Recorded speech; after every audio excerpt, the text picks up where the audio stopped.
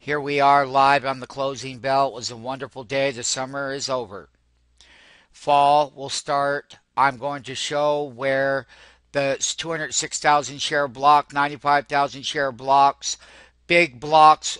There was a 962,000 share block sold. This name had a positive money flow throughout the day of about 200 and some $1 million in here, $220 million.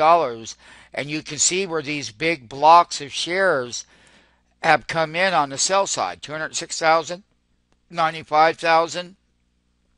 People are selling into the move, going into fall. And you can see here, right at the closing bell, 962,000 shares is your big block here. Then there was a 206,000 one that we showed you.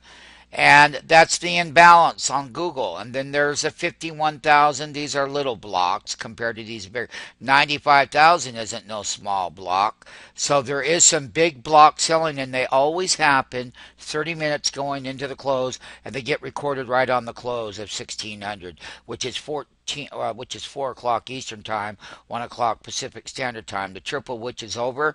I'm going to say that we made many calendar highs. We made all-time highs in Google. And we got right up to my next target of 735.